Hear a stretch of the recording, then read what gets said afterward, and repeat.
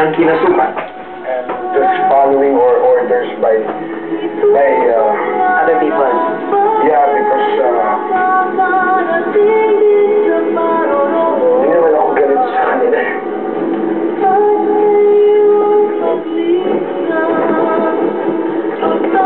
Ikaw magalit. Wala. Pinakawalan ko na. Nagagalit lang ako kasi. What do you think is Kung nabugbog na ang pagkatao ko. Okay? Eh, taong hindi ko kakilala, magpaparinig, adik, bakla, siraulo.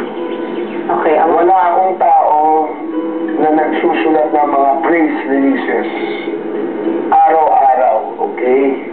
Ako, meron ako prinsipyo. Ako, umaalis ako dahil mahal ko yung mga tao na nagpapaalis sa akin. Okay. Adik, bakla, di matino ang isip. Ilan lamang ito sa mga narinig niya sa bawat akbang ng mga paa. Ano pa ba ang dapat maramdaman? Wala. Kasi care ko. Pero, minsan, Kahit care mo, pero masakit ko, lalo na pag sa Divisoria, namimili kami ni Lot biglang may humingi. Ay, si Jalia, ano, ay, ACDC yun eh. Pero, anong pakialam mo sa buhay ko? you've been branded as an addict, you know that? Yes, Siyempre, yes. she said that. Yes. How do you deal with it? I guess that was my irresponsibility because, like I say, I was mocking the system. I don't say I'm a victim of drugs. Drugs is a choice. Of course. But you have to understand what it has to do for you.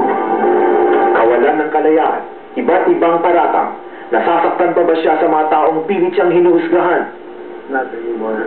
Because I think I've judged myself and I've said I'm a good person. So I don't care. So I don't care, and my sexual preference with men, women, tomboy, It's not, women, it's not. it's nobody's business but yours. Yes. Unless I'm a porn star, I guess.